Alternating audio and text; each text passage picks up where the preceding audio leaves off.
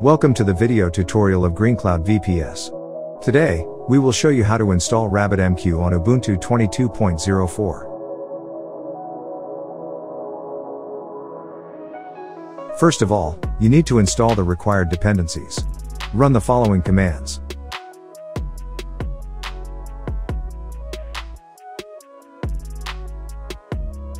Once you have imported the key, add the repository to your Ubuntu 22.04 system by running the following commands.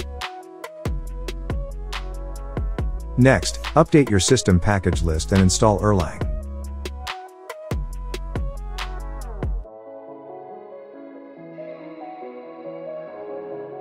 Check Erlang version.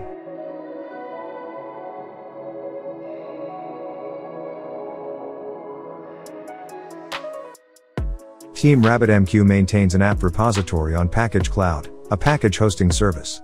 It provides packages for the most recent RabbitMQ releases. Let's add the RabbitMQ repository to the Ubuntu system.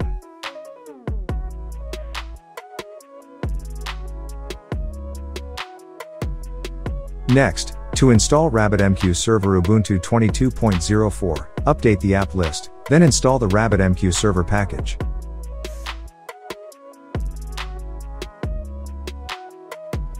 Then, check the status.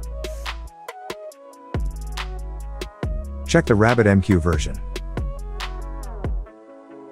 Check if the service is configured to start on boot or not.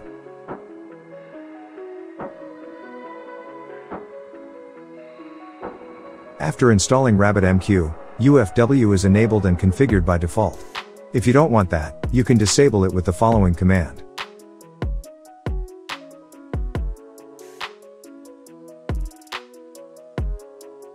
Next, you can optionally enable the RabbitMQ Management Web Dashboard for easy management. The web service should be listening on TCP port 15672. Double if the port is listening.